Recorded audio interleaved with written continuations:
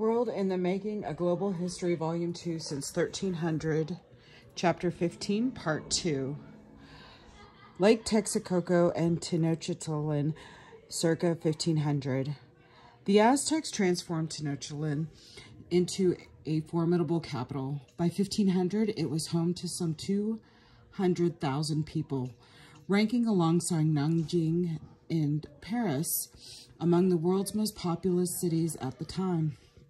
At first, the Aztecs developed their city by trading military services and lake products, such as reeds and fish for building materials, including stone, lime, and timber from the surrounding hillsides. Then they formed marriage alliances with regional ethnic groups such as Koila, and by 1430 initiated imperial expansion. Intermarriage with the Koila, who traced their ancestry to the warrior Toltecs, lent to the lowly Aztecs a new elite cachet. At some point, the Aztecs tied their religious cult, focused on the war god Huitzilopochtli, or hummingbird on the left, to cults dedicated to more widely known deities such as the water god Tlaloc, a huge multi-layered pyramid faced with carved stone and filled with rubble, now referred to by archaeologists as the Tempo Mayor, or Great Temple, but called by the Aztecs Cotepec, or Serpent Mountain, became the centerpiece of Tenochtitlan. At its top, some 20 stories above the valley floor, sat twin temples, one dedicated to Huitzilopochtli, the other to Tlaloc. Cotepec was built to awe and intimidate. In other words, one native poet, proud of itself, is the city of Mexico, Tenochtitlan. Here, no one fears to die in war. This is our glory. This is your command. O giver of life, have this in mind, O princes. Who could conquer Tenochtitlan? Who could shake the foundation of heaven? The Aztecs saw themselves as both stagehands and actors in a cosmic drama centered on their great capital city. Enlarging and supplying the capital with Tenochtitlan surrounded by water, subsistence and living space became serious concerns amid imperial expansion. Fortunately for the Aztecs, Lake Texcoco was shallow enough to allow an ingenious form of land reclamation called chinampa. The chinampas were long, narrow terraces built by hand from dredged muds, reeds, and rocks bordered by interwoven sticks and live trees. Chinampa construction also created canals for canoes transport, building chinampas and massive temple pyramids such as Cotepec. Without metal tools, wheeled vehicles, or draft animals required thousands of workers. Their construction, therefore, is a testimony to the Aztecs' power to command labor. Over time, Tenochtitlan's canals accumulated algae, water lilies, and silt. Workers periodically dredged and composted this organic material to fertilize maize and other plantings on the island terraces. Established Chinampan lands were eventually used for building residences, easing urban crowding. By the mid-15th century, the Aztecs countered problems such as chronic flooding and high salt content at the end of the lake, with dikes and other public works. Earlier in the 14th century, an adjacent twin city called Tlatelolco had emerged along Tenochtitlan. Tlatelolco was the Aztec marketplace. Foods, textiles, and exotic goods were exchanged. Cocoa beans from the hot lowlands served as currency in products, such as turquoise and quetzal feathers, arrived far away as New Mexico and Guatemala, respectively. Though linked by the trade, these distant regions fell well outside the Aztec domain. All products were transported along well-trod footpaths on the backs of human carriers. Only when they arrived on the shores of Lake Texcoco could trade goods be shuttled from place to place in canoes. Tlatelolco served as crossroads for all regional trade, with long-distance merchants or Pochtica occupying an entire precinct. Aztec imperial expansion began only around 1430, less than a century before the arrival of Europeans. An alliance of Tenochtitlan and the city-states of Texcoco and Tlacopan led to victory against a third Azcapotzalco. See again, map 15.2. Tensions with Azcapotzalco extended back to the Aztecs' first arrival in the region. The Aztec used the momentum of this victory to overtake their allies and lay the foundations of a regional tributary empire. Within a generation, they controlled the entire Valley of Mexico, exacting tribute from several million people. The Nahuatl language helped link state to subjects, although many subjects retained local languages. These persistent forms of ethnic identification, coupled with staggering tribute demands, would eventually help bring about the end of the Aztec rule. Holy Terror, Aztec rule, religion, and warfare. A series of 6 male rulers, or Tlatoque, singular Tlatanai, presided over Aztec expansion. When a ruler died, his successor was chosen by a council of elders from among a handful of eligible candidates. Aztec kinship was sacred in that each Tlatanai traced his lineage back to the Toltecs. For this, the incorporation of the Koloa lineage had been essential in keeping with this Toltec legacy. The Aztec Empire was characterized by 3 core features: human sacrifice, warfare, and tribute. All were linked to Aztec and broader Mesoamerican notions of cosmic order, specifically to the human duty to feed the gods. Aztec human sacrifice. This image dates from just after the Spanish conquest of Mexico, but it was part of the codex about Aztec religious practices and symbols. Here a priest is removing the beating heart of a captive with a flint knife. As an assistant holds his feet, the captive's bloody heart, in the form of cactus fruit, ascends presumably to the gods. The same icon in Seeing the Past, an Aztec map of Tenochtitlan, page 539.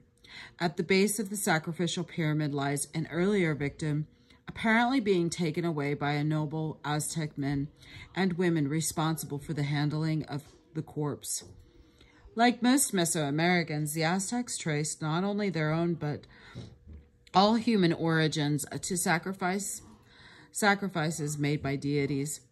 In origin stories, male and female gods threw themselves into fires, drew their own blood, and killed and dismembered one another, all for the good of humankind. These sacrifices were considered essential to the process of releasing and renewing the generative powers that drove the cosmos. According to Aztec belief, humans were expected to show gratitude by following the example of their creators in almost daily ritual cycle. Much of the sacred calendar had been inherited from older Mesoamerican cultures, but the Aztecs added many new holidays to celebrate their own special role in cosmic history. The Aztecs' focus on sacrifice also appears to have derived from their sense that secular and spiritual forces were inseparable. Affairs of state were affairs of heaven and vice versa. Tenochtitlan was thought to be the foundation of heaven, its enormous temple pyramids, the center of human divine affairs. Aztec priests and astrologers believed that the universe, already in its 5th incarnation, after only 3,000 years, was unstable and the verge of chaos and collapse. Only human intervention in the form of sustained sacrificial ritual could stave off apocalypse. As an antidote, the gods had given humans the gift of warfare. Human captives, preferably young men, were to be hunted and killed so that the release of their blood and spirits might satisfy the gods. Warrior sacrifice was so important to the Aztecs that they believed it kept the sun in motion. Devout Aztec subjects also took part in non-lethal cosmic regeneration rituals in the form of personal bloodletting or auto-sacrifice. According to sources, extremities and genitals were bled using thorns and stone blades, with public exhibition of suffering as important as blood loss. Blood offerings were absorbed by thin sheets of reed paper, which were burned before an altar. These bloodlettings, like captive sacrifices, emphasized the frailty of the individual, the pain of life, and indebtedness to gods. Human blood fueled not only the Aztec realm, but the cosmos. Given these sacrificial obligations, Aztec warfare aimed not at the annihilation, but rather at live capture of enemies. Aztec combat was ideally a stylized and theatrical affair, similar to royal jousts in contemporary Eurasia. With specific individuals paired for contest, Aztec warriors were noted for the fury, a trait borrowed from their patron deity.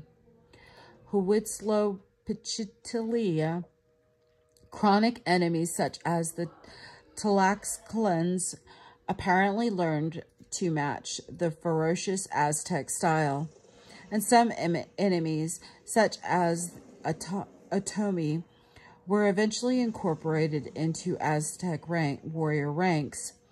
Mesoamerican warriors considered death on the battlefield the highest honor, but live capture was the Aztecs' main goal, and most victims were marched naked and bound to the capital to be sacrificed.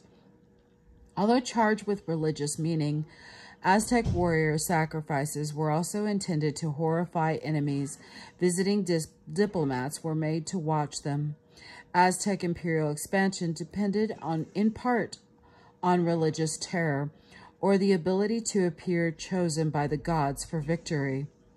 In addition to sacrificial victims, the Aztecs demanded tribute of conquered peoples in addition to periodic labor drafts for public works. Tribute lists included food, textiles, and craft goods for the empire's largest priestly and warrior classes. Other tribute items were redistributed to favor subjects of lower status to help cement loyalties. Yet other tribute items were purely symbolic. Some new subjects were made to collect filth and inedible insects, for example, just to prove their unworthiness as an empire that favored humiliation over co-optation and promotion of new subjects. The Aztec faced an ever-deepening reservoir of resentment. Daily life under the Aztecs. Aztec society was stratified, and Mexica nobles regarded commoners as uncouth. In between were bureaucrats, priests, district chiefs, scribes, merchants, and artisans. Although elites displayed the fruits of their subordinate labors, most Aztec art seems to have been destined not for wealthy people's homes, but for temples, tombs, and religious shrines. Despite heavy emphasis on religious ceremonies, the Aztecs also maintained a civil justice system, quite unlike most of the world's imperial cultures.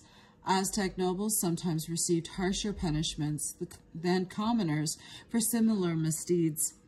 Class hierarchy was reinforced by dress and speech codes, along with many other rules and rituals. The Tolotunai, for example, could not be touched or even looked in the face by any but his closest relatives, consorts, and servants. Even ranking nobles were supposed to lie face down on the ground and put dirt in their mouths before him. Nobles guarded their own rank by using a restricted form of speech. Chances for social advancement were limited, but some men gained status on the battlefield. At the base of the social pyramid were peasants and slaves. Some peasants were ethnic Aztecs, but most belonged to city-states and clans that had been conquered after 1430. In either case, peasant lives revolved around producing food and providing overlords with tribute goods, and occasional labor. Slavery usually took the form of crisis-driven self-indenture. It was not an inherited social status. Slavery remained unimportant to the overall Aztec economy. Merchants, particularly the mobile Pochateca, responsible for long-distance trade, occupied an unusual position. Although the Pochateca sometimes accumulated great wealth, they remained resident aliens. They had no homeland, but made a good living supplying elites with exotic goods. Nonetheless, there was no evidence of complex credit instruments, industrial-style production, or real estate exchange of the sort associated with early merchant capitalism. In other parts of the world at this time, the Aztec remained tributary. The movement of goods, mostly a reflection of power relations. Merchants, far from influencing politics, remained ethnic outsiders. Thus, both the Aztec economy and social structure reinforced the insularity of Aztec elites. The life of an Aztec woman was difficult, even by early modern standards, along with water transport and other heavy household chores. Maize grinding and tortilla making became the core responsibilities of most women in the Valley of Mexico, and indeed throughout Mesoamerica. Without animal or water-driven grain mills, food preparation was an arduous, time-consuming task, particularly for the poor. Only noble women enjoyed broad exemption from manual work. Sources suggest that some women assumed minor priestly roles. Others worked as surgeons and herbalists. Midwifery was also a fairly high status. Female occupations, see Lives and Livelihoods, the Aztec Midwife. These were exceptions. Women's lives were mostly hard under Aztec rule. Scholars disagree, however, as to whether male political and religious leaders viewed women's duties as contributions, as complementary or subordinate. Surviving texts do emphasize feminine mastery of the domestic sphere and its social value. However, this emphasis may simply reflect male desire to limit women's actions. Since female reproductive capacity was also highly valued as an aid to the empire's perpetual war effort. Indeed, Aztec society was so militarized that giving birth was referred to as, quote, taking a captive. This comparison reflects the Aztec preoccupation with pleasing their gods. Women were as much soldiers as men in the ongoing war to sustain human life. Women's roles in societies were mostly domestic rather than public, but the home was a sacred space. Caring for it was equivalent to caring for a temple. Sweeping was a ritual, for example, albeit one with hygienic benefits. Hearth tending, maize grinding, spinning, and weaving were also ritualized tasks. Insufficient attention to these daily rituals put families and entire lineages at risk. Aztec children, too, lived a scripted existence, their futures predicted at birth by astrologers. Names were derived from birth dates and served as public badge fate. Sources affirm that Aztec society at all levels emphasized duty and good comportment rather than rights and individual freedoms. Parents were to police their children's behavior and to help mold all youths into useful citizens. Girls and boys were assigned tasks considered appropriate for their sex well before adolescence. By age 14, children were engaged in adult work. One break From the chores was instruction between ages 12 and 15 in singing and playing instruments such as drums and flutes for cyclical religious festivals. Sorry about that. Girls married at about age 15 and boys near 20.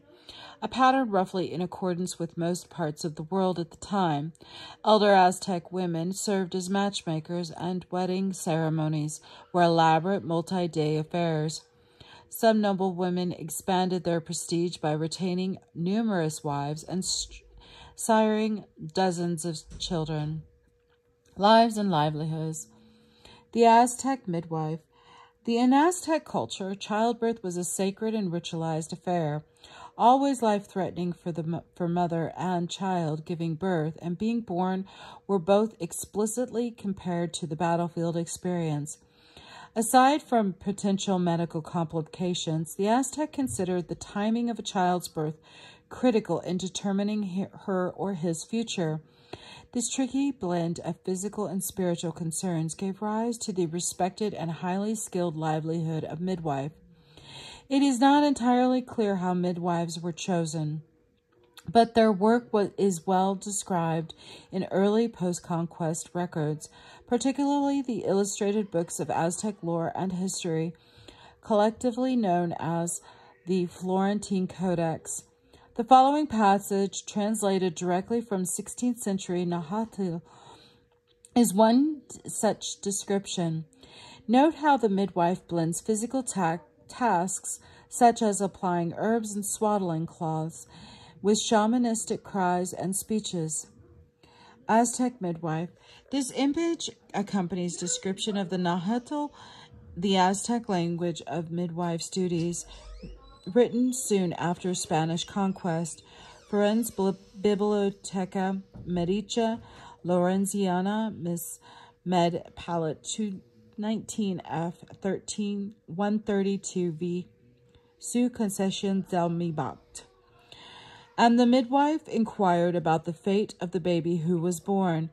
When the pregnant one already became aware of, quote, pains in her womb, when it was said that her time of death had arrived, when she wanted to give birth already, they quickly bathed her, washed her hair with soap, washed her, adorned her well, and then they arranged this. They swept the house where the little woman was to suffer, where she was to perform her duty, to do her work, to give birth. If she were a noble woman or wealthy, she had 2 or 3 midwives. They remained by her side, awaiting for her word. And when the women became really disturbed internally, they quickly put her in a sweat bath, a kind of sauna, and to hasten the birth of the baby, they gave the pregnant woman cooked kitapaltli, literally women medicine herb to drink. And if she suffered much, they gave her a ground opossum tail to drink, and then the baby was quickly born. The midwife had all that was needed for the baby, the little rags with which the baby was received. And when the baby had arrived on earth, the midwife shouted. She gave war cries, which meant the woman had fought a good battle, had become a brave warrior, had taken captive, had captured a baby. Then the midwife spoke to it. If it was a boy, she said to it, quote, you have come out on earth, my youngest one, my boy, my young man, unquote. If it was a girl, she said to it, quote, my young woman, my youngest one, noble woman, you have suffered, you are exhausted, unquote. And to either, you have come to arrive on earth, where your relatives, your kin, suffer fatigue and exhaustion, where it is hot, where it is cold, and where the wind blows. Where there is thirst, hunger, sadness, despair, exhaustion, fatigue, pain. And then the midwife cut the umbilical cord. Source selection from the Florentine Codex in Matthew or Stahl. Questions to consider. 1. Why was midwifery so crucial to the Aztecs? Number 2, were the girls and boys addressed by the midwife, and why? For further information, at ground harvest, its time in September, Aztec subjects ate maize, beans, and squash seasoned with salt and ground chili peppers. During other times of the year and outside Chinampa zone, food could be scarce, forcing the poor to consume roasted insect scrubs and lake scum. Certain items, such as frothed cocoa, were reserved for elites. Stored maize was used to make tortillas year-round, but 2 poor harvests in a row, a frequent occurrence in highland Mexico, could reduce rations considerably. In addition to periodic droughts, Aztec subjects coped with frost, plagues of locusts, volcanic eruptions, earthquakes, and floods. This ecological uncertainty restricted warfare to the agricultural off-season. With large domesticated animals and metal tools, agricultural tasks throughout Mesoamerica demanded virtual armies of field laborers equipped only with fire-hardened digging sticks and obsidian or flint knives. Animal protein was scarce, especially in urban areas where hunting opportunities were limited and few domestic animals were kept. Still, the people of Tenochtitlan raised turkeys and plump hairless dogs, the prize Zolo breed of today. Even humble beans, when combined with maize, could constitute a complete protein, and indigenous grains such as amaranth were also nutritious. Famines still occurred, however, and one in the early 1450s led to mass migration out of the Valley of Mexico. Thousands sold themselves into slavery to avoid starvation. The limits of Holy Terror. As the Aztec Empire expanded, sacrificial debts became a consuming passion among pious elites. Calendars filled with sacrificial rites and warfare was ever more geared towards satisfying a ballooning cosmic debt. By 1500, the Aztec state had reached its height, and some scholars have argued that it had even begun to decline. Incessant captive wars and tribute demands had reached their limits, and old enemies such as the Tlaxcalans and the Tarascans remained belligerent. New conquests were blocked by difficult terrain, declining tributes, and resistant locals. With available technologies, there was no place for the empire to grow, and even with complex waterworks in place, agricultural productivity barely kept the people fed. Under the harsh leadership of Moctezuma II, Angry Lord the Younger, 1502 to 1520, the future did not look promising. Although there is no evidence to suggest the Aztec Empire was on the verge of collapse, when several hundred boarded, sunburned strangers of Spanish descent appeared on Mexico's Gulf Coast shores in 1519, points of vulnerability abounded. Tributes of sweat, the Inca Empire, 1430 to 1532. Focus. What core feature characterized Inca life and rule?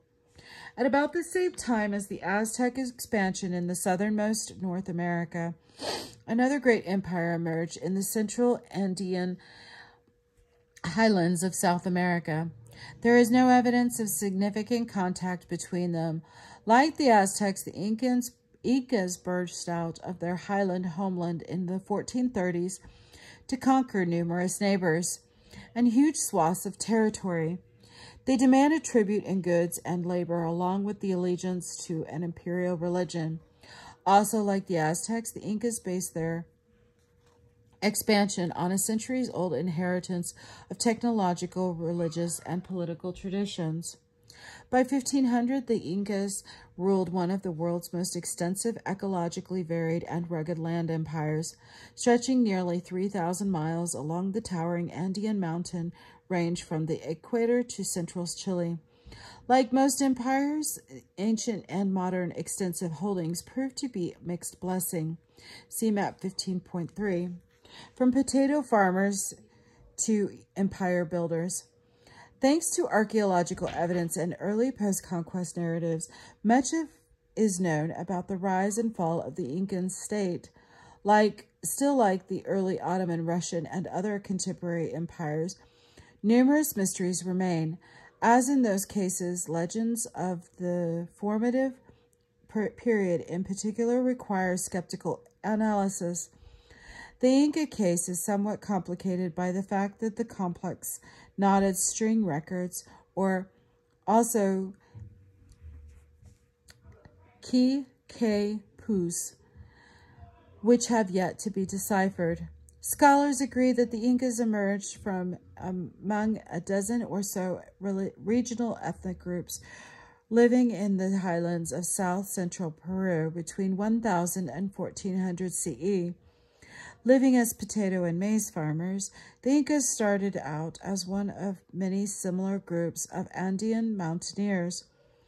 Throughout the Andes clan, settled in fertile valleys and alongside lakes between 8,500 and 13,000 feet above sea level. Though often graced with fertile soils, these highland areas suffered periodic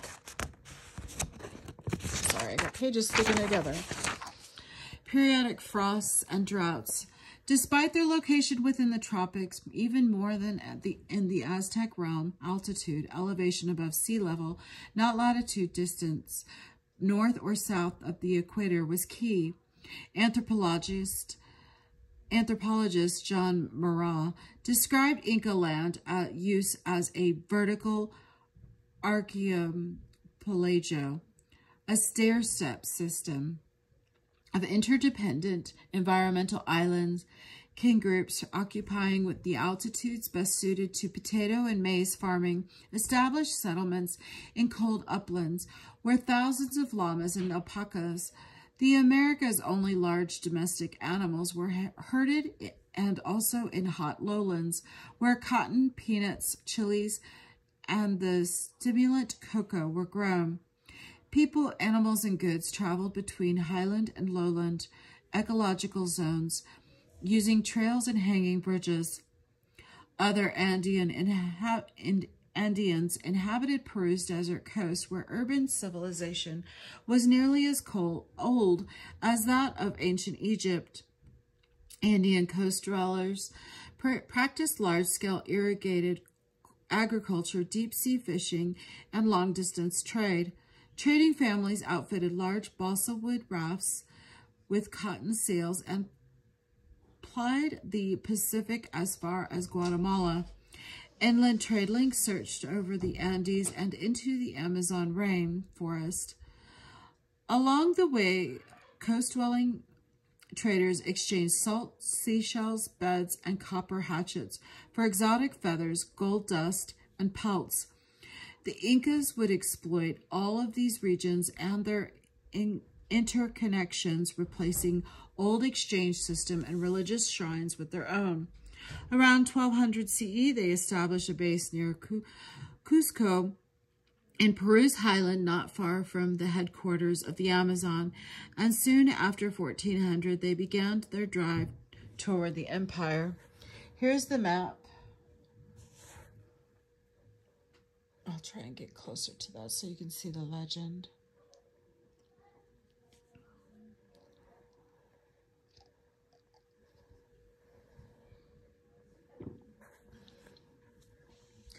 Map 15.3. The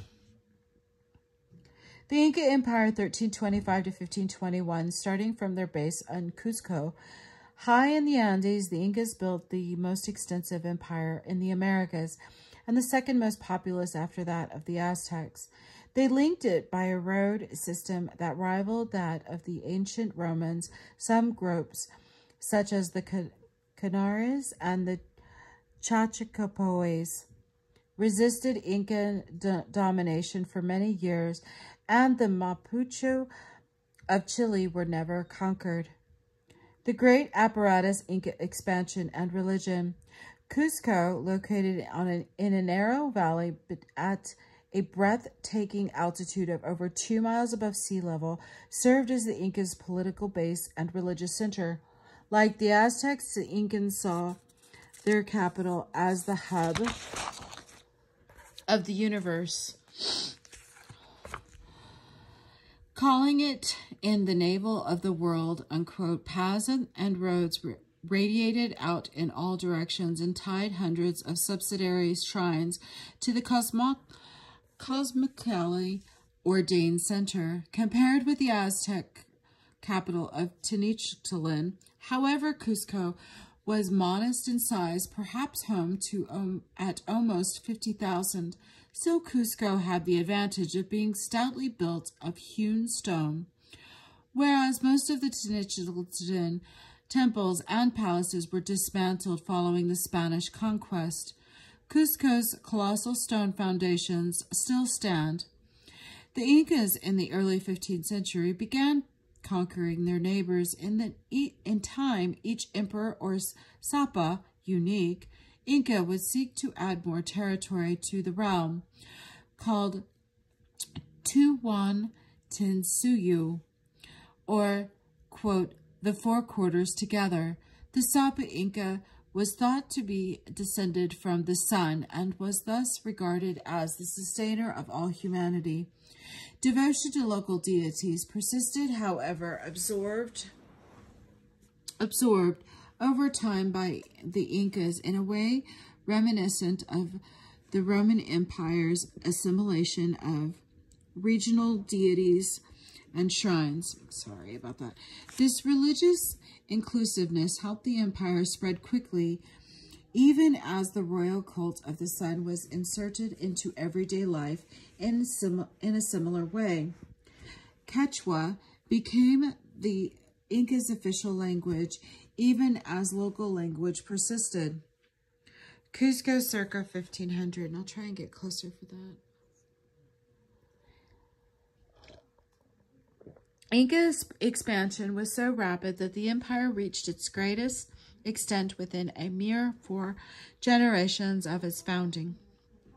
In semi-legendary times, Huiracocha Inca, 1400 to 1438, was said to have led an army to defeat an invading ethnic group called the Chancas near Cusco.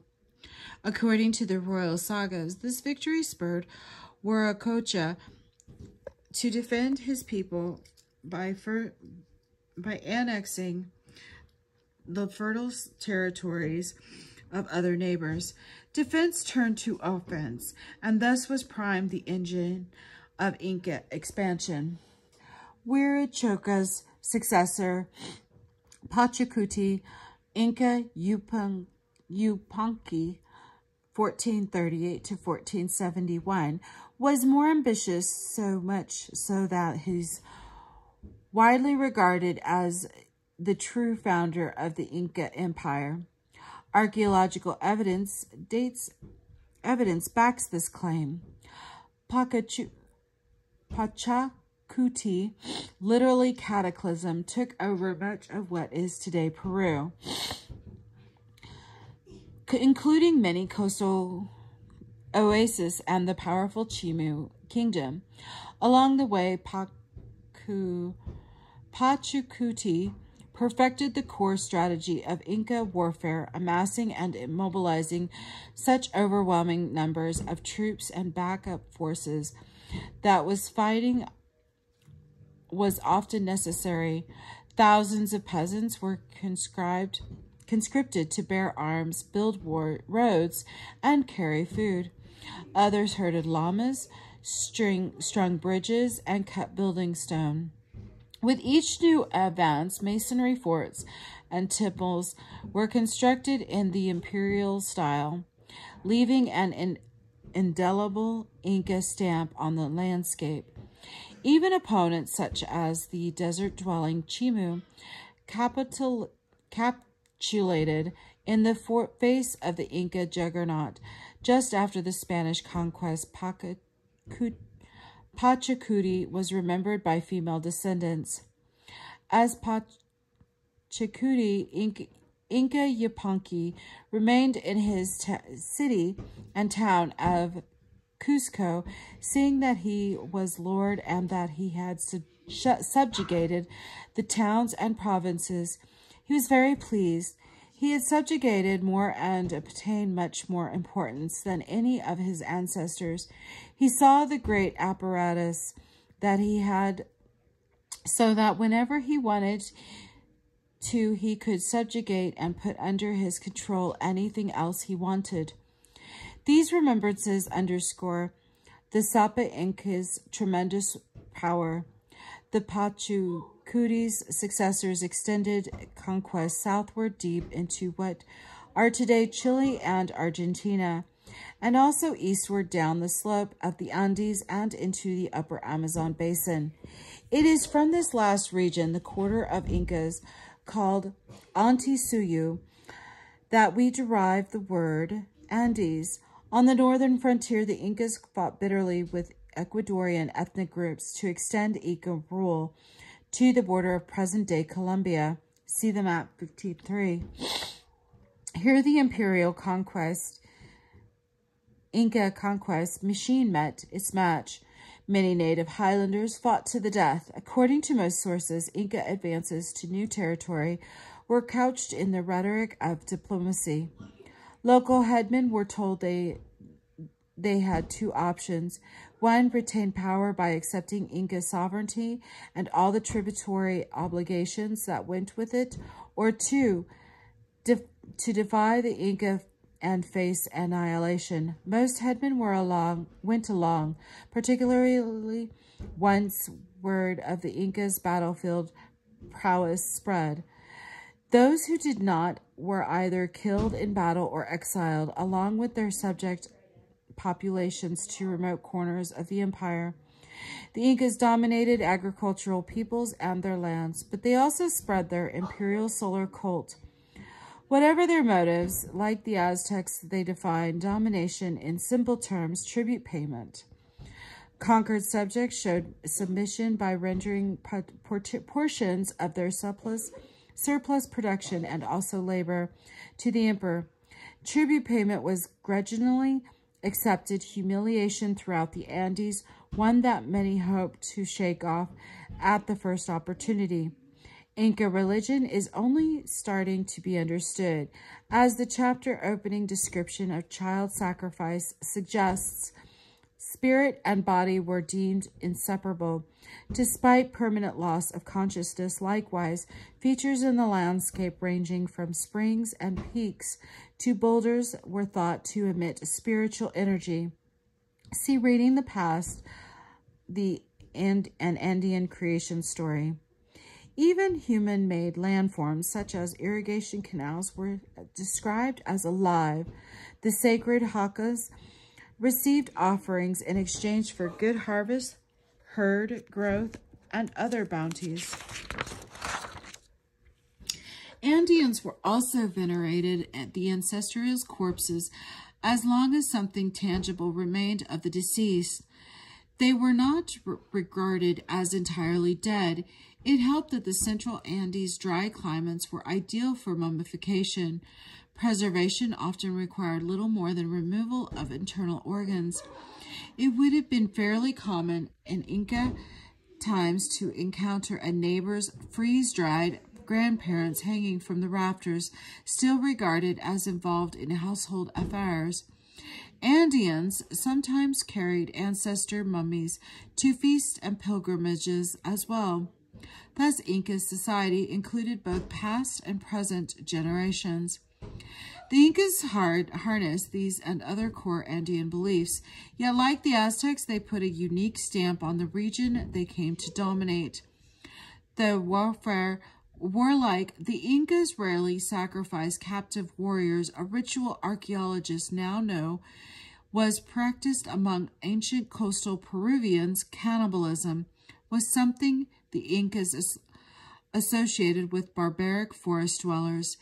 Inca stone architecture, though borrowing from older ones, is still identifiable thanks to the use of the trapezoidal, the flared doors, windows, and niches. See World in the Making, page 531.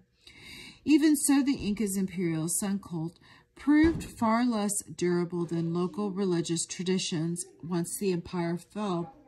And despite the Incas' rhetoric of diplomacy, most Andeans appear to have associated their rule with tyranny. Like the Aztecs, they failed to inspire loyalty in their subjects, who saw Inca government as a set of institutions designed to exploit rather than protect the peoples of the empire. Daily life under the Incas. Inca society, like Aztec society, was stratified, with few means of upward mobility along with class graduations tied to occupation. Excuse me. The Incas divided society according to sex, age, and ethnic origin. Everyday life thus varied tremendously among the Incas' millions of subjects, although the peasants' majority probably had much in common with farming folk the world over.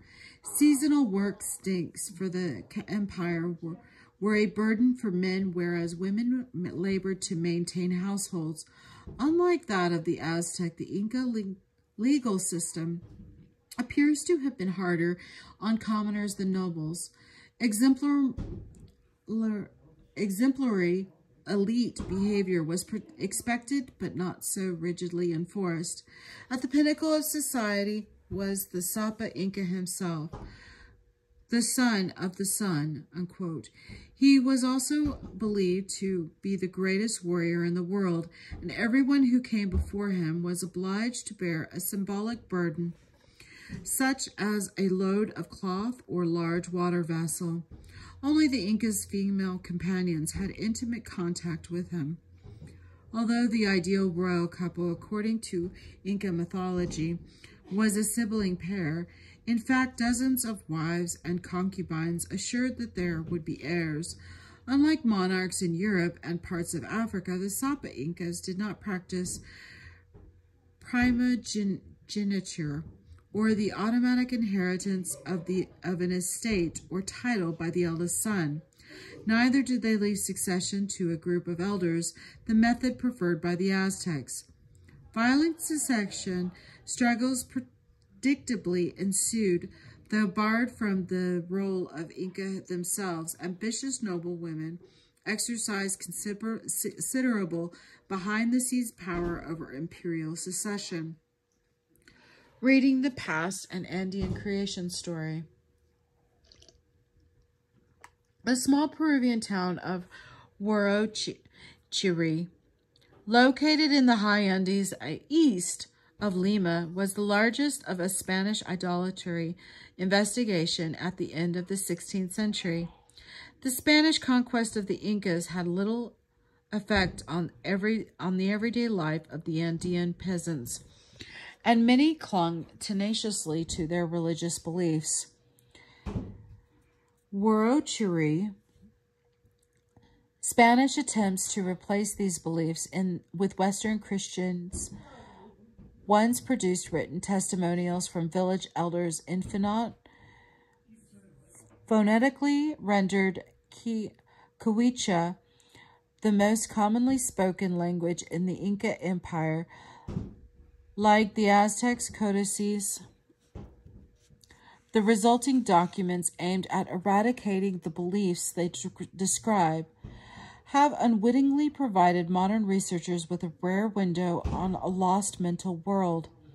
The passage here, translated directly from the Quichua to English, relates an Andean myth that newly arrived or converted Christians considered a variation on the biblical story of Noah and the Great Flood. In the Christian story, God, angered by wickedness of man, resolves to send a flood to destroy the earth. He spares only Noah, whom he instructs to build an ark in which Noah, his family, and a pair of every animal are to be saved from the great flood. In ancient times, this world wanted to come to an end.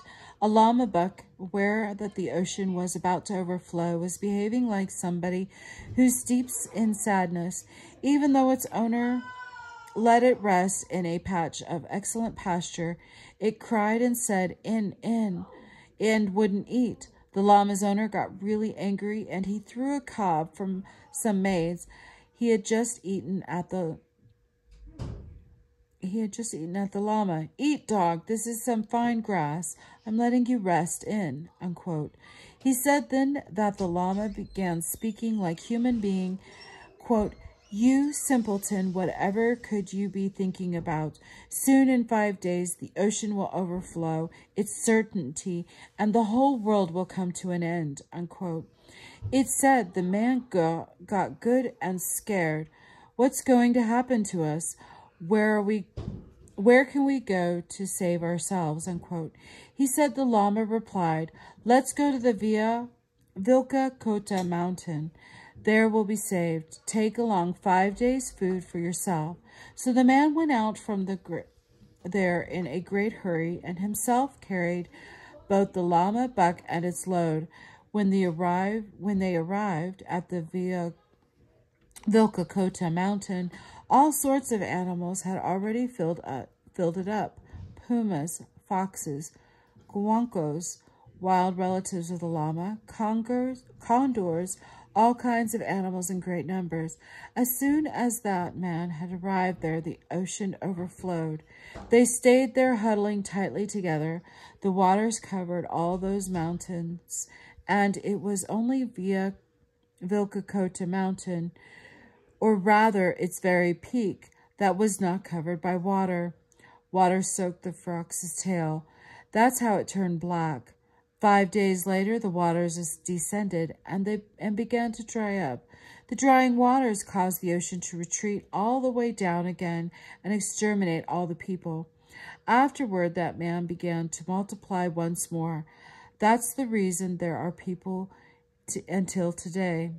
The scribe who recorded this tale, an Indian converted by Spanish missionaries, then adds this comment: "Regarding this story, we Christians believe it refers to the time of the flood, but they non-Christian Indians believe it was the Vilca Kota mountain that saved them."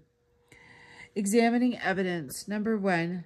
What do similarities and differences between the Andean and the Judeo-Christian flood stories suggest? 2. What do the differences between them reveal? Just beneath the Inca imperial line were the Cusco-based nobles, identifiable by their huge ear spools and finely woven tunics. Rather like their Aztec counterparts, they spoke a dialect of the royal language forbidden among commoners. Among these elite class were decorated generals and hereditary lords of prominent clans. Often drawn from these and slightly lower noble ranks was a class of priests and astrologers who maintained temples and shrines. Many noble women and girls deemed physically perfect, like the sacrificial victim described at the start of this chapter, were also selected for religious seclusion. Seclusion was not always prominent, because some of these women were groomed for marriage to the Incas. Still, more noble women, mostly wives and widows, maintained the urban households and country estates of the Incas, dead and alive.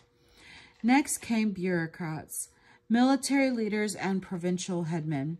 Bureaucrats kept track of tribute obligations, communal work schedules, and land appropriations. Following conquest, up to 2/3 of productive land was set aside in the name of the ruling Inca and the cult of the sun. Bureaucrats to work on behalf of their new rulers. If negotiations failed, the military was called in for a show of force. Lower-ranking Inca military men, like bureaucrats, faced service at the hostile fringes of empire. They had little beyond the weak hold of local power to look forward to.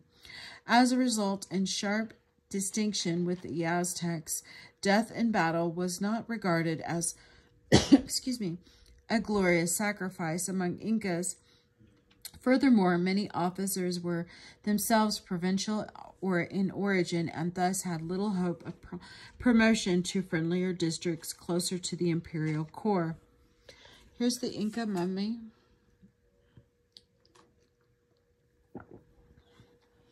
The Inca had and his retinue employed numerous artisans, mostly conquered provincials such as specialists, included architects, record keepers, civil engineers, metalworkers, weavers, potters, and many others. Unlike the Aztecs, the Incas did not tolerate free traders, instead choosing to manage the distribution of goods and services as a means of exercising state power.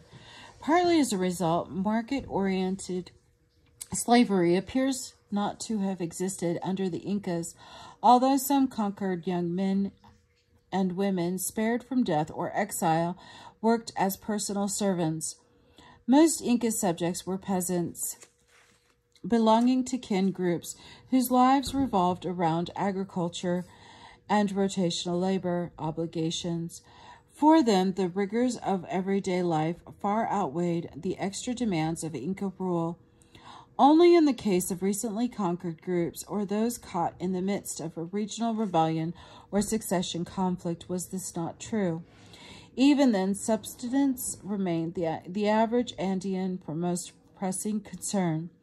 Artisans produced remarkable textiles, metalwork, and pottery, but the empire's most visible achievements were in the fields of architecture and civil engineering. The Incas' extensive road systems, irrigation works, and monumental temples were unmatched by any ancient American society. No one else moved or carved such large stones or ruled such a vast area. Linking coast highlands and jungle, the Incas' roads covered nearly 10,000 miles. Many road sections were paved with stones and some were hewn into near vertical mountainsides by hand. Grass weavers spanned gorges with hanging bridges strong enough to sustain trains of pack llamas. These engineering marvels enabled the Incas to communicate and move troops and supplies with amazing speed, yet they also served the important religious function of facilitating pilgrimages and royal processions. Massive irrigation works and stone foundations, though highly practical, were similarly charged with religious power. Thus, the Inca infrastructure not only played an important practical role in imperial government, but it also expressed the Incas' belief in the connection between their own rule and the cosmic order. Here's this. This is the Inca Road. The Incas appropriated Andean metalworking techniques, which were much older and more developed than those of Mesoamerica. Metal forging was as much a religious as an artistic exercise in the Andes, and metals themselves were regarded as semi-divine. Gold was associated with the sun and Inca cosmology, and by extension with the Sapa Inca and his solar cult. Silver was associated with the moon, and with several mother goddesses, the Inca queens and princesses, copper and bronze, considered less divine than gold and silver, were put to more practical uses. Another ancient Andean tradition inherited by the Incas was weaving. Inca cotton and alpaca fiber textiles were of extraordinary quality, and cloth became the coin of the realm. Following Andean norms of reciprocity, cooperative regional lords were rewarded by the Incas with gifts of blankets and ponchos, which they could then redistribute among their subjects. Unlike some earlier coastal traditions, Inca design favored geometric forms over representations of humans, animals, or deities. Fiber from the vicuña, a wild relative of the llama, was reserved for the Sapa Inca. Some women became master weavers, but throughout most of the Inca Empire, men wove fibers that had been spun into thread by women, a gendered task division later reinforced by the Spanish. With such an emphasis on textiles, it may come as no surprise that the Incas maintained a record-keeping system using knotted strings, something like an accounting device in its most basic form. The quipu enabled bureaucrats to keep track of tributes, troop movements, ritual cycles, and other important matters, like bronze metallurgy, and the quipu predates the Inca Empire, but it served the empire well. Although its capabilities as a mean of data management are a subject of intense debate, the quipu was sufficiently effective to remain in use for several centuries under Spanish rule, long after alphabetic writing was introduced. Although the Andes women occupied a distinct sphere from that of the men, but not subordinate one. For example, sources suggest that although the majority of the Andean living under the Inca rule were patrilineal or male-centered in their succession preferences, power frequently landed in the hands of sisters and daughters of headmen. Inca descendants described a world in which both sexes participated equally in complementary agricultural tasks and also in the contests against neighboring clans. Women exempted from rotational labor duties handled local exchanges of food and craft goods. Women's fertility was respected, but never equated with warfare as in the Aztec society. Interestingly, the Andean childbirth was almost regarded as non-event and rarely involved midwives. As in most early modern societies, parents treated Inca children much like miniature adults and dressed them accordingly. Parents educated children by defining roles and duties early, using routine chores deemed appropriate to one's sex and status as the primary means of education. Girls and boys also participated in most work projects. The expectation of all children was not to change society, but to reproduce and maintain it through balanced relations with deities and neighbors. Contact with the Inca himself was an extremely remote possibility for most children living in the empire. A rare exception was the Capocheca, sacrificial victims, such as the headman's daughter described at the opening of this chapter. Just as maize was native to highland Mesoamerica and served as the base for urban development, the potato was the indigenous staple of the Central Andes, a hardy, high-yield tuber with many varieties of. The potato could be roasted, stewed, or naturally freeze-dried and stored for long periods. Maize could also be stored dry or toasted, but among Andeans, it was generally reserved for beer making. Along with maize, many lowland dwellers subsisted on manioc, peanuts, beans, and chili peppers. Andeans' pastoralism played a critical role in Inca expansion. Domesticated animals included llama, paca, and guinea pig. Llamas, in addition to carrying loads, were sometimes eaten, and alpacas provided warm cloth fiber.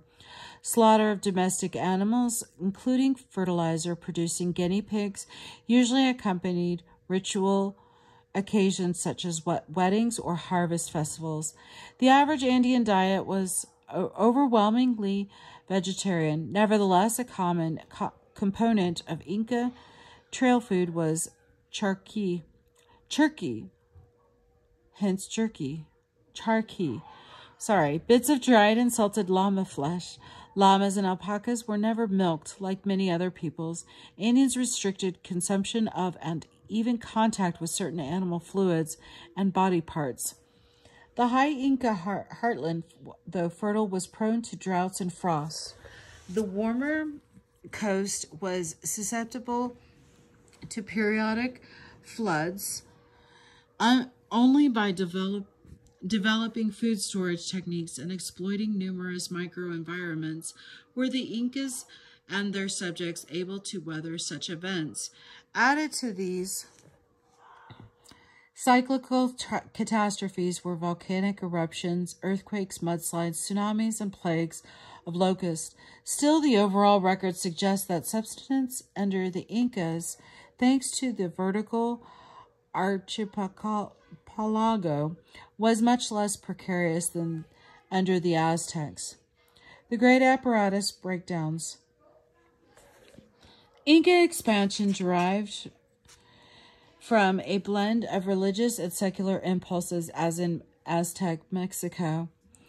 Religious demands seem to have grown more and more urgent, possibly even destabilizing the empire by the time the last Sapa Inca. As emperors died, their mummy cults required extravagant maintenance. The most eminent of mummies, in effect, tied up huge tracts of land. Logically, if vainly successive emperors strove to make sure their mummy cults would be provided for in equal or better fashion, each hoped his legacy might outshine that of his predecessor.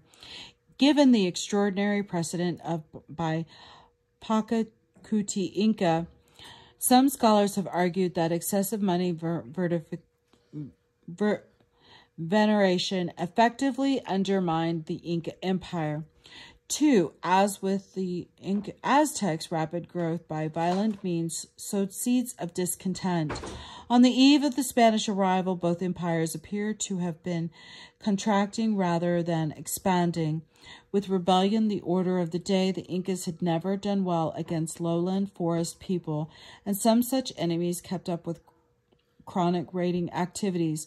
Highlanders such as the Canaries of Ecuador and the Chachapoyas of northern Peru had lost the Incas dearly in their conquest, only just completed in 1525. After more than 30 years, like the Tlaxcalans of Mexico, both of these recently conquered groups would ally with Spanish invaders in hopes of establishing their independence once and for all. The Inca state was demanding of its subjects, and enemy frontiers abounded. Yet it seems the Incas' worst enemy...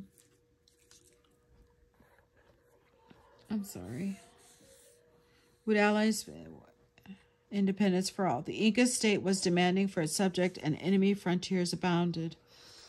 Yet it seems the Incas' worst enemies were ultimately themselves. A nonviolent means of royal succession had never been established. This was good for the empire in that capable rather than simply hereditary rulers could emerge. But bad in that position, the Sapa Inca was always up for grabs in calmer times. Defense against outside challengers would not have been difficult, but the Spanish had the good fortune to arrive in the midst of a civil war between two rivals to the throne, Huáscar and Atahualpa. Also Atahualpa. By 1532, Atahualpa had defeated his half-brother only to fall prey to a small number of foreign interlopers. Counterpoint. The peoples of North America's eastern woodlands, 1450 to 1530. Focus. How did eastern woodlanders' experience differ from life from under the Aztecs and Incas? By 1450, several million people inhabited North America's eastern woodlands. Forests provided raw materials for building, as well as a habitat for game. Trees also yielded nuts and fruits and served as fertilizer for crops when burned. The great mound-building cultures of the Mississippi Basin had faded by this time, their inhabitants having returned to less urban, more egalitarian ways of life. Villages headed by elected chiefs were typical. See map 15.4. Most of what we know about native eastern North Americans at this time derives from the contact era, 1405 to 1750. European documents plus archaeological studies. Although less is known about them than about the Aztecs or Incas, it appears that eastern woodlands peoples faced significant changes in politics and everyday life just prior to European arrival. Climate change may have been one of the most important factors spurring conflict and consolidation. Eastern woodlands people were like the Aztecs in at least one sense. Most were maize farmers who engaged in seasonal warfare, followed by captive sacrifice. According to archaeological evidence, both maize planting and warrior sacrifice spread into the region of Mesoamerica around the time of the Toltecs, 800 to 1100 CE. The century prior to European contacts appears to have been marked by rapid population growth, increases warfare, and political reorganization. Multi-settlement alliances or leagues such as the Powhatan Confederacy of Tidewater, Virginia, were relatively new. Some confederacies were formed for temporary defensive purposes, and others were primarily religious. Some villages housed over 2,000 inhabitants, and confederacies counted up to 20,000 or more. As in the Andes, clan divisions were common, but population density were lower. Here's the map for 15.4.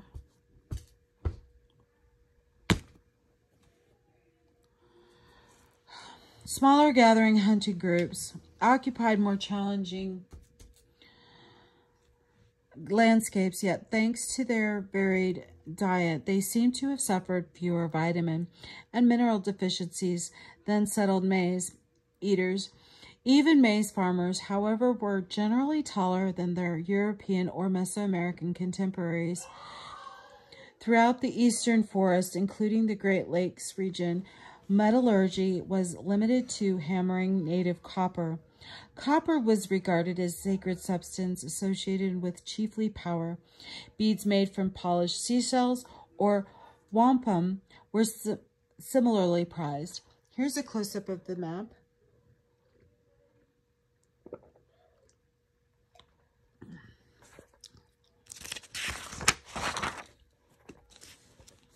Chiefs, usually warriors or shamans elected by popular agreement, headed most eastern woodlands groups. They retained power, however, only by redistributing goods such as surplus, food, or war booty. Generosity was the hallmark of leadership. Few chieftains were hereditary, and chiefs could be disposed of at any time. Individual eastern woodlanders, particularly young men, yearned for independence, even as circumstances forced them to cooperate and subordinate their wills to others. If the chief's generosity was centripetal force, egalitarian desires formed a centrifugal one. Some agricultural peoples, such as the Huron of central Ontario, Canada, had male chiefs or headmen, but were organized matrinally. This meant that society was built around clans of mothers, daughters, and sisters. Matrilineal clans occupied longhouses or wooden multifamily residential buildings. Elder women consulted with chiefs, and all women played a part in urging men to war. Agriculture was strictly a female preserve among the Huron, closely linked to human fertility. Huron men handled risky activities such as hunting, warfare, and tree felling. Their sphere of influence lay largely outside the village. Men's exploits abroad, including adolescent vision quests, conferred status. Among all Eastern woodlanders, public speech was made as a prize among young adult men as marital expertise. Only the most esteemed men participated in councils. Children's lives were difficult among Eastern woodlanders, keeping in mind that this was true of early modern childhood generally. Due to a multitude of vermin and pathogens, inadequate nutrition, smoky residences, and hazards of war and accident, relatively few children survived to adulthood. Partly for these reasons, Eastern woodlands cultures discouraged severe discipline for children, instead allowing them so much freedom. Playtime ended early, however, as children were schooled before puberty in their respective arts and responsibilities. Girls learned to farm and cook, boys to hunt and make war. Soon after puberty, young people began to, quote, try out mates until a suitable match was found. Though this and the seemingly casual practice of divorce among Eastern woodlanders were considered scandalous by modern European standards, stable monogamy prevailed. Warfare was endemic throughout the eastern woodlands in the summer season, when subsistence itself was less of a battle in the form of these wars resembled blood feuds or vengeance cycles. According to European witnesses, wars among the Iroquois, Mohicans, and others were spawned by some long-forgotten crime, such as the rape or murder of a clan member. As such, they were not struggles over land, but rather male contests intended to prove courage and preserve honor. Warfare closely resembled hunting in that successful warriors were expected to ambush and capture their equivalents from the opposite clan. These unlucky individuals were then brought to the captor's longhouse for an excruciating ordeal, nearly always followed by slaughter and ritual consumption. Female and child captives, by contrast, were adopted as replacements for lost kin. The religious significance of captive sacrifice among the eastern woodlanders has been less clearly explained than that of the Aztecs, but it seems to have been tied to subsistence anxieties. Eastern woodlands' religion varied, but there were commonalities. Beyond the realm of everyday life was a complex spiritual world. Matrilineal societies such as the Huron traced their origins to a female spirit whose grandsons invented the essential techniques of civilized life. The sky itself was often more important than the sun or moon in eastern woodlands. Mythology and climatic events were associated with bird spirits such as the thunderbird. Like Andean peoples, many eastern woodlanders believe that their materials, things such as boulders, islands, and personal charms, contained life essences, or, quote, souls. Traders and warriors in particular took time to please spirits and recharge protective amulets with offerings and incantations. Periodic feasts were also imbued with spiritual energy on the whole. Religious life was an everyday affair, not an institutionalized one. Instead of priesthoods, liturgies, and temples, most Eastern woodlands peoples relied on elders and shamans to maintain traditions and remind juniors of core beliefs. Most Eastern woodlanders did not regard death as a positive transition. They believed that souls lived on indefinitely and migrated to a new home, usually a recognizable ethnic village located in the western distance. Even dog souls migrated, as did with those of wild animals. The problem with this latter existence was that it was unsatisfying. Dead souls were said to hunt the living, complaining of hunger and other insatiable desires. The Hurons sought to keep their dead ancestors together and send them off well through elaborate burial rituals, but it was understood that ultimately little could be done for them.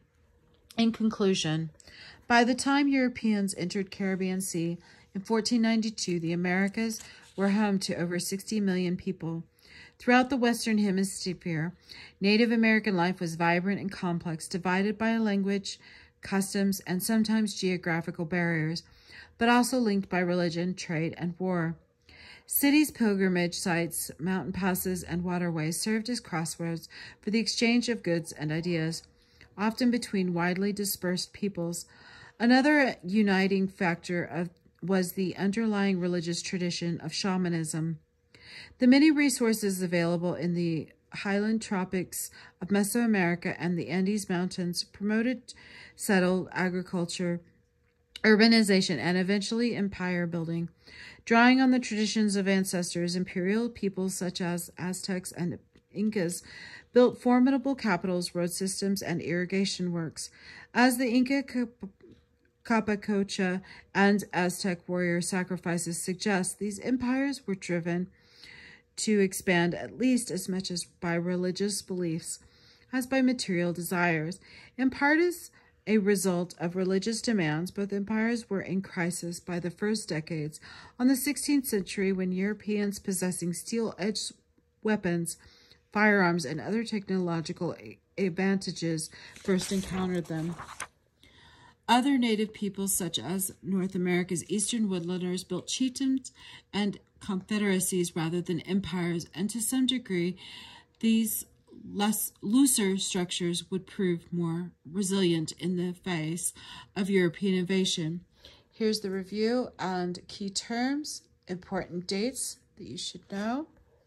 And here's the chapter overview questions. This will be the end of chapter 15. Thank you.